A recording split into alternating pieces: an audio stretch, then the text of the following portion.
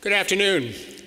My name is Brian Rose, and for almost 6 years now, I've had the pleasure of serving Binghamton University as Vice President for Student Affairs.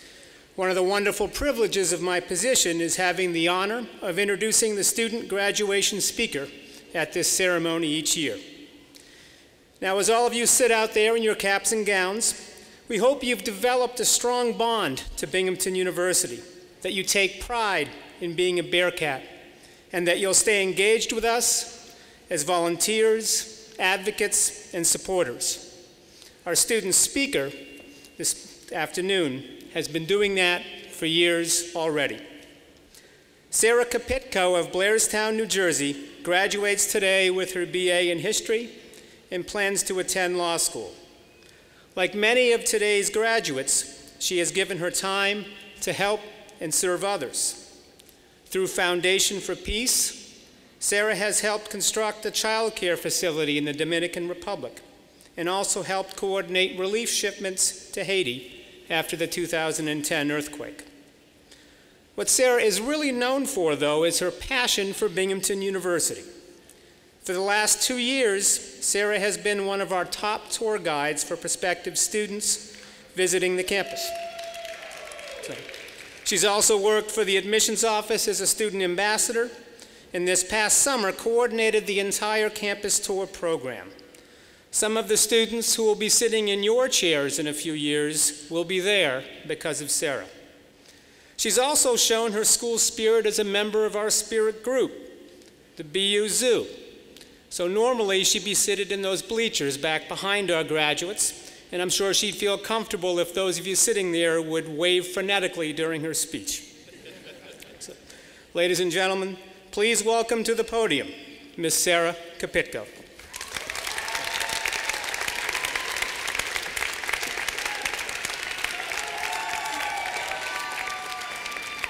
Sorry, I'm losing my hat.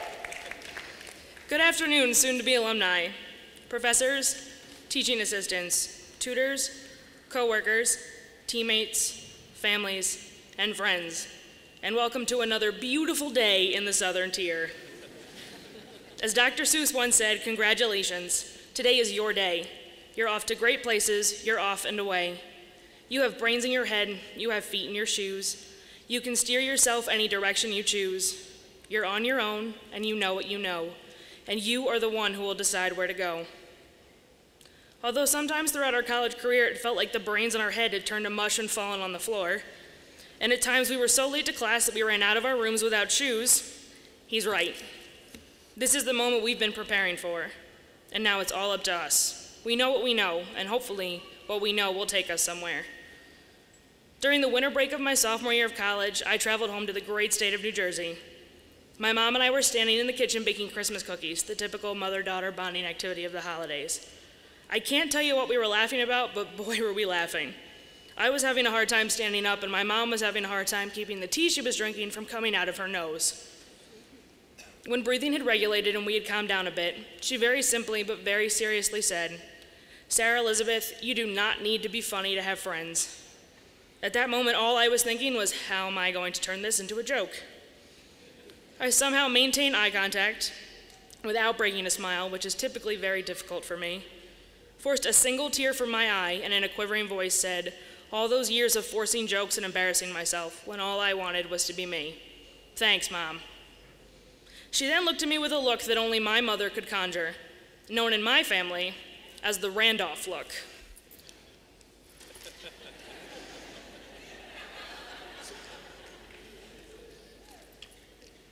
It only took her a very short time to pick up on my sarcasm, and before we knew it, we were both laughing uncontrollably again. I retold this story over and over again to my friends, who provided me with the same humorous reaction as I had gotten from my mom, and it turned into a joke. You don't need to be funny to have friends, Sarah. Little did I know, my mom had hit the nail right on the head. For those of you who don't know me, you will never understand my love for Jimmy Fallon. If I had the proper anatomy, I would be striving to be Jimmy Fallon. If he weren't already married with children, I would have proposed at least 27 times.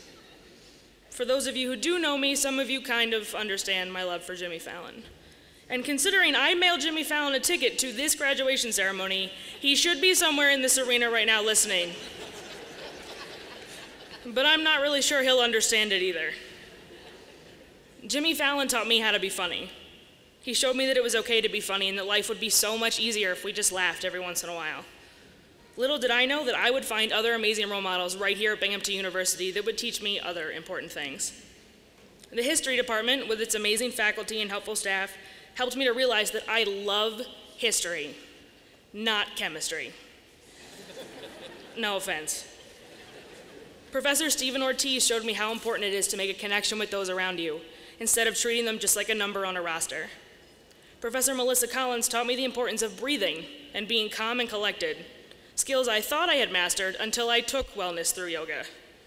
She also reminded me that I have really tight hamstrings, which makes doing a head past the knee pose really difficult, but that's not really important today. John Riley helped me to improve my research skills by providing me with great resources and endless answers to my many questions, while Brett Palverman taught me how to write a great paper, by pushing me and questioning me and reading countless drafts until I had the guts to respond and defend my argument. I'm sure every student in this room has had similar experiences with their professors and teaching assistants, all fantastic individuals with a strong desire to see us succeed, and succeed we will. Mom told me I didn't need to be funny to have friends. You don't need to love history or write a good paper or be able to do research to have friends either.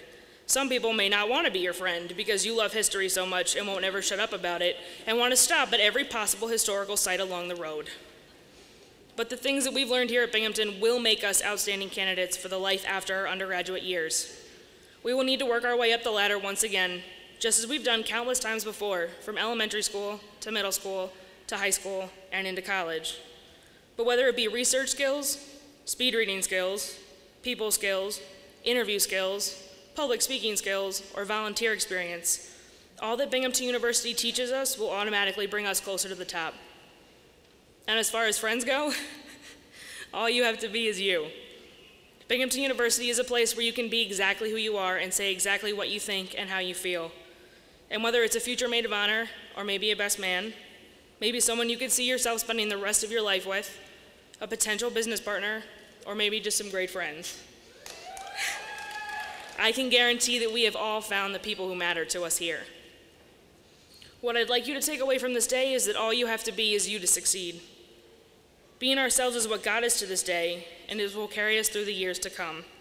Franklin Delano Roosevelt bravely stated that the only thing we have to fear is fear itself. And for us, the graduates of Binghamton University, there has never been a truer statement. We have brains in our heads, and we have feet in our shoes, and we can travel in any direction we choose. Binghamton has taught us the lessons, our friends and families have provided the support, and now it's up to us to head up to the great places and add to the great experience that is life. There is nothing to fear. So congratulations to the class of 2013. It's been a pleasure spending time with you, and I wish you all the best of luck.